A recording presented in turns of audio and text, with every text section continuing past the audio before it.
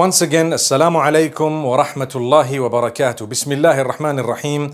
Alhamdulillah wa salatu wa salamu ala rasulillahi wa ala alihi wa ashabihi ajma'in. Ameen. My brothers and sisters, I will be speaking about some aspects of the life of the greatest of all messengers, Muhammad sallallahu alayhi wasallam. Why do we say he's the greatest of all messengers? Well, that is what Allah told us. And Allah subhanahu wa ta'ala has not only chosen him as the greatest of all messengers, but the most loved unto Allah, the best of creation. Like we always say, the most noble of all prophets of Allah subhanahu wa ta'ala. Allah has chosen 5 of his messengers above others. Allah says in the Quran in Surah Al-Baqarah, تِلْكَ الرُّسُلُ فَضَّلْنَا بَعْضَهُمْ عَلَى بَعْضٍ. The messengers, we have raised some in level above others. So not all of them were of the same rank. So, these messengers, these prophets, they were not of the same rank. Allah subhanahu wa ta'ala mentions 5 of them, and he mentions some of them in the Quran. Some he doesn't mention in the Quran. Allah says, مِنْهُمْ مَنْ قَصَصْنَا عَلَيْكَ وَمِنْهُمْ مَنْ لَمْ نَقْصُصْ عَلَيْكَ. From among these messengers, there are some whom we have related their stories to you, and some whom we have not related their stories to you, so you wouldn't know them. Amazing. And this is why Allah subhanahu wa ta'ala mentions 5 names in one verse. وَإِذْ أَخَذْنَا مِنَ النَّبِيِّينَ مِيثَاقَهُمْ وَمِنْكَ وَمِنْ نُوحٍ وَإِبْرَاهِيمَ وَمُوسَى وَعِيسَى بْنِ مَرْيَمَ. Allah subhanahu wa ta'ala speaks about those who are known as ulul azmi min ar-rusul. Those who were the most determined from among these messengers. They had the highest rank. They went through challenge upon challenge, great challenges. And these challenges raised them in rank. If you look at the Prophet Ibrahim alayhi salam, Allah mentions him. Allah mentions Noah, Nuh alayhi salam, Ibrahim alayhi salam, Isa alayhi salam, Muhammad sallallahu alayhi wa sallam. And Musa alayhi salam. So Isa, Musa, Nuh alayhi salatu was salam, the Prophet Muhammad sallallahu alayhi wasallam, and Ibrahim. Amazing. May Allah's peace and blessings be upon all of them. They went through difficulty, hardship, and I want to say something. The Prophet Muhammad sallallahu alayhi wasallam went through the greatest hardship, the greatest difficulty, challenge upon challenge. I always say, when we're talking about Nabi Muhammad sallallahu alayhi wasallam, we need to realize Allah loved him the most. If Allah wanted, Allah could have actually facilitated his living on earth with the greatest of luxuries. But Allah wants us to know that when he loves you, it does not mean that he's going to shower upon you the luxuries of this world, because those whom he loved more than you, he did not shower upon them the luxuries of this world, but he gave them contentment. Allah says in Surah Al-Furqan, تبارك الذي إن شاء جعل لك خيرا من ذلك جنات تجري من تحتها الأنهار ويجعل لك قصورا. Glory be to Allah, whom, if he had willed, he could have made for you, O Muhammad sallallahu alayhi wasallam, much better than everything they've had. He would have made for you gardens beneath which rivers were flowing, and palaces he would have given you. But Allah says, they have belied the hour. They don't even believe in the hour. So if we take a look at technology and the advancement we have, this technology, if Allah wanted, he could have let it be at the time of Muhammad sallallahu alayhi wasallam. But all this advancement and all this luxury and all this technology and everything, Allah kept it for later on. Imagine, we believe firmly in every aspect of the life of Nabi Muhammad sallallahu alayhi wasallam, but we haven't seen him with our eyes. The conviction in our hearts is even stronger than if we had seen him with our eyes. Meaning, we were not chosen to be from among the companions of Muhammad sallallahu alayhi wasallam, yet we're totally convinced more than if we had seen something with our own eyes. I might belie my eyes if I were to see something, but I will never belie that messenger sallallahu alayhi wasallam and his message. So what is the uniqueness? Revelation revealed to Muhammad sallallahu alayhi wasallam, such that there is no contamination in it. Allah says, we will take care of the Quran, we will protect it, we will ensure that it remains intact right up to the end. And that's exactly what happened. And if you look at the Quran today across the globe, there is one Mus'haf, one Quran. And subhanAllah, there might be a few dialects of reading it, it doesn't change the meaning, subhanAllah. And amazingly, even if I don't speak your language, you can actually correct me when I'm reciting the Quran just by the fact that you're a Muslim who prays 5 daily prayers. Subhanallah. You would know some of these surahs off by heart. But let's get into the difficulties and hardship faced by the most loved unto Allah. And I've chosen this aspect of his life because we're going through a very, very difficult period, a unique time where coronavirus has come in and changed a lot of the norms that we had before it came in. And it seems to be a semi-long-term change, perhaps, who knows? May Allah protect us all and grant us return to life that is even better than what it was before. But more importantly, may Allah grant us a better relationship with Him than ever before. Because even if life did not return to normal, but you have a better relationship with Allah, you have succeeded. And if life returns to better than normal and you don't have a good relationship with Allah, then you have not succeeded. My brothers, my sisters, Muhammad sallallahu alayhi wasallam, bear in mind, best of creation, most noble of all prophets. His father passed away before he was born. Subhanallah. Allah chose for him to be born in a city and at a time when there was no advancement in terms of electricity, running water, the internet, mobile phones, motor vehicles, aircraft, space jets, whatever else there might have been. But Allah favored him above everyone. He was born. When he was born, his father had already preceded, or the death of his father had preceded his birth. So he was born an orphan. This is a consolation for all orphans. It is not because Allah is upset with you that you're an orphan. It is not because Allah does not love you and that's why He took your father away. No, perhaps He loves you more. Perhaps He loves you more. And that's why He took your father away, subhanallah, made you an orphan. And as Nabi Muhammad sallallahu alayhi wasallam grew a little bit older, do you know, he faced a hardship in Badiyah to Bani Sa'd, when he was sent to Halima as-Sa'diyah, when he was sent to Halima, the wet nurse. And what happened is, at a certain time, Jibreel alayhi salam came to him and there was the incident of the washing of the heart at that particular juncture when he was very young of the Prophet Muhammad sallallahu alayhi wasallam. And subhanallah, he faced a difficulty, a hardship where he had to come back to his mother. And when he came back to his mother, a little while later, his mother passed away. He was only 6 years old, according to some of the narrations. So he stayed with his mother for about a year. According to the narrations, if he had come back at the age of 5, most of the time he did not spend with his mother. And when he did, the mother then passed away when he was 6 years old, still very young. So no father, no mother. That is the most loved unto Allah. That difficulty and hardship did not mean that Allah didn't love him. The same applies to any one of us. If you faced hardship, difficulty, something happened to you, remember something. It does not mean Allah does not love you. Perhaps He loves you more than others. Take it in your stride and get closer to Him. Thank Allah for whatever you do have. The hardships and challenges were faced by everyone. Subhanallah. More so those who were loved by Allah more. Inna Allah idha ahabba abdan ibtala. When Allah loves a slave, He tests him more and more and more. You gain closeness to Allah and you realize the best thing you ever have is your relationship with your Maker. That will never let you down. The more the hardship, we will not entertain shaitan. We will never let him make us lose hope. You might have lost your job. You might have lost so many things. You might have lost family members. Like I said, your parents. Let's look at what happened next. The Prophet Muhammad sallallahu alayhi wasallam, his grandfather, takes custody of him, looks after him. And 2 years later, his grandfather passes away as well. Imagine the age of 8. You've already lost 3 of the people who were taking care of you. One before you were born, the other one when you were 6 years old, and now a third one when you're 8 years old. May Allah make it easy for all of us. I think many of us would think that perhaps Allah doesn't love you, Allah doesn't care for you. It's the opposite.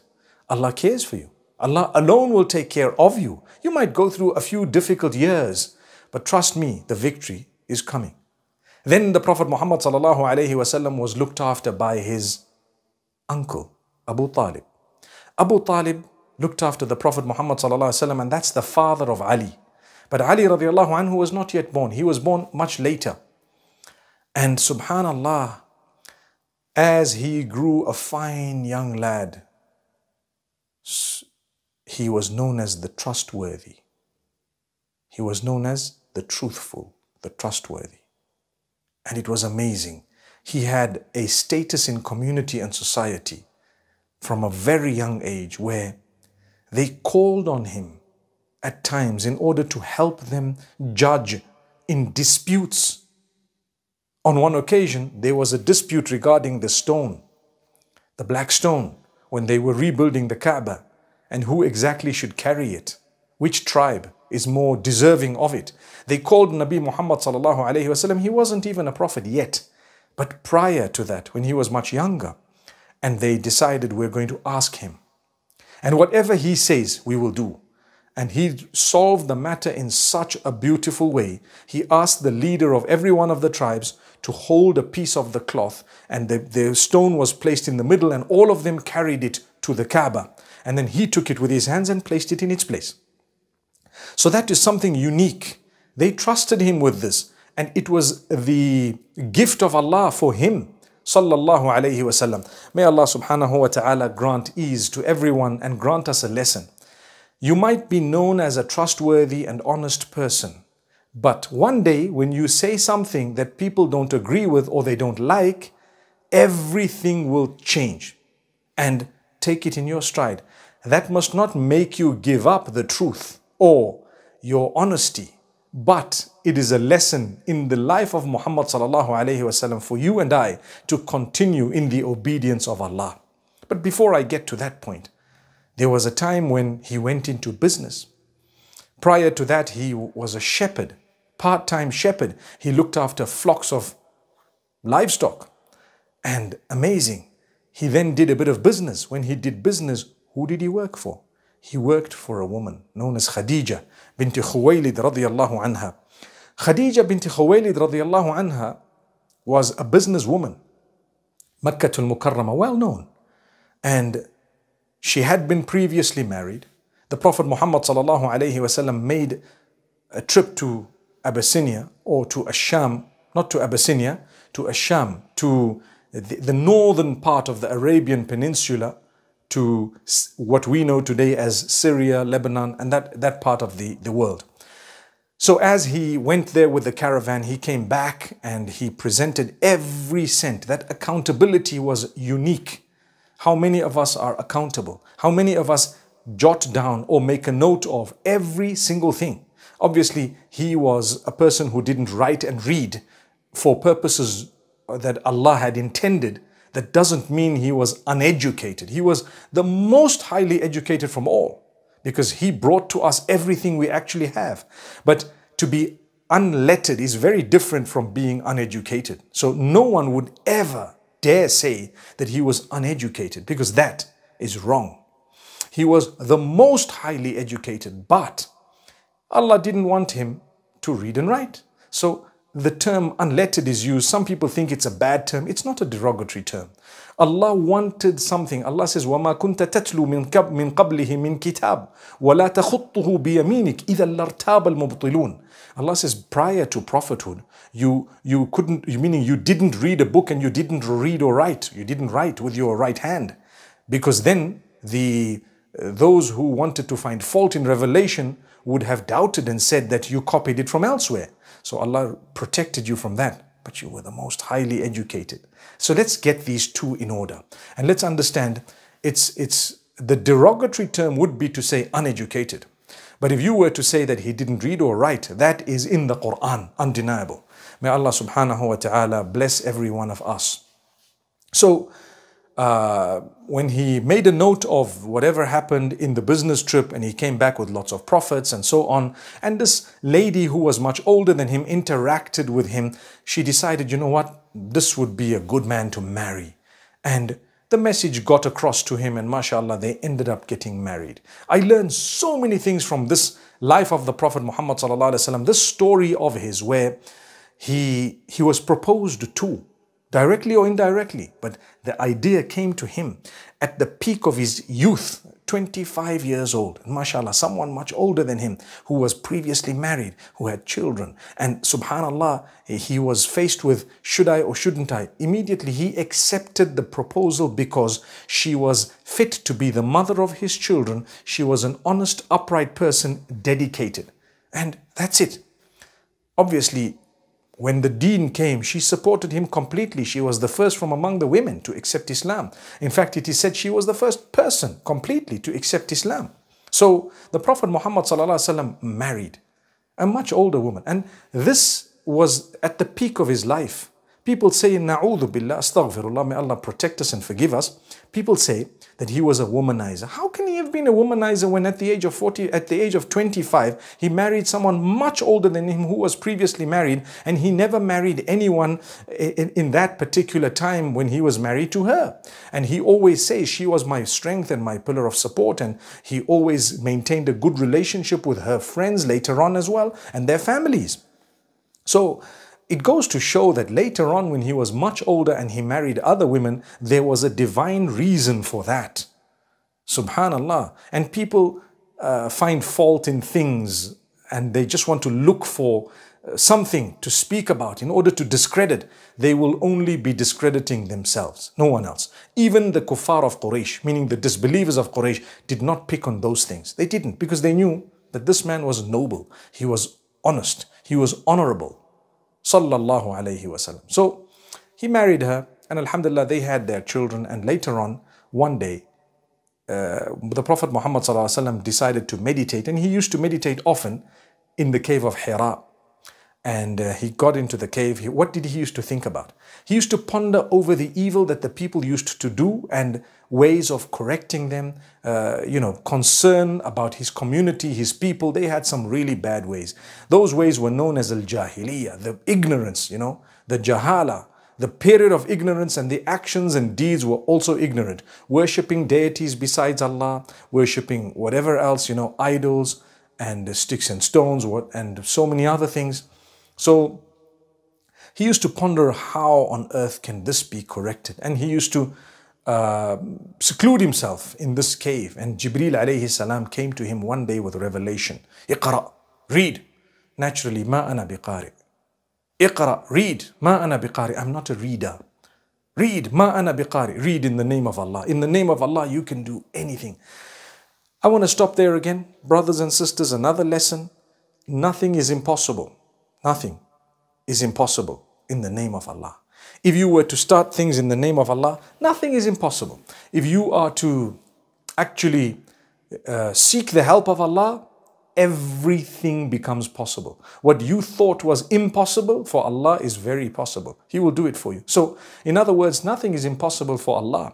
Imagine, Iqra bismi rabbik. Read in the name of Allah. Read in the name of your Lord who created you. Khalaq al-insan. He created mankind from a clot of blood. Subhanallah Rabbil Alameen. Amazing verses. These were the opening verses to do with read and to do with using the name of Allah when you think something is impossible, and Allah will make it possible, and Allah will grant you even more than you ever expected because you did it in His name with His help and you continued seeking that help of His. That's Allah. Rabbul Izzati wal Jalal.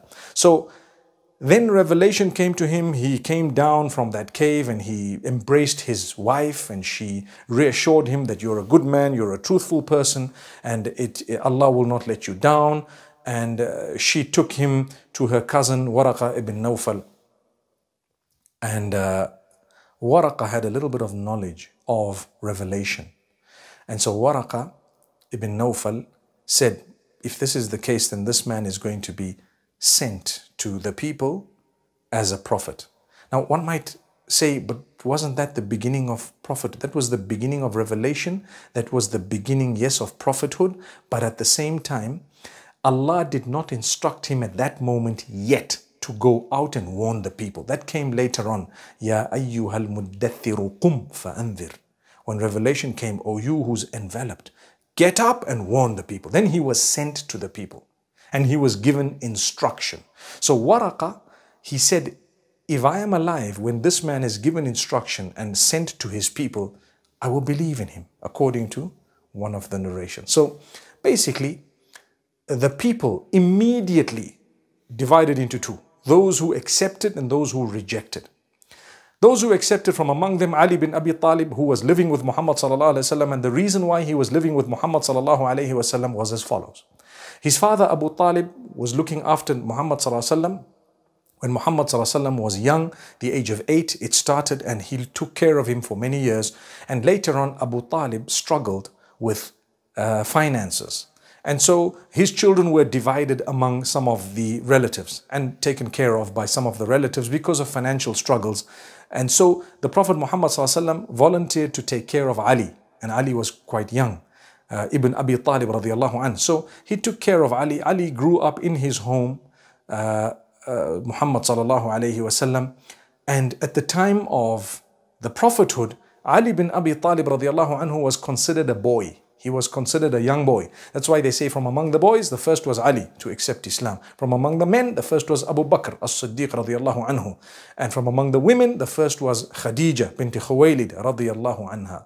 May Allah bless them all. So Abu Bakr then spoke to some of his friends, and a lot of them came forth. This is why if you take a look at the 10 who have been given glad tidings of paradise, known as Al-Ashara Al-Mubashirina Bil-Jannah, many of them, they were brought into Islam by Abu Bakr. They were the friends of Abu Bakr as-Siddiq radiallahu anhu. Abu Bakr was the friend of Muhammad sallallahu alaihi wasallam. It was their circle. This goes to show another point, something we learn from this story.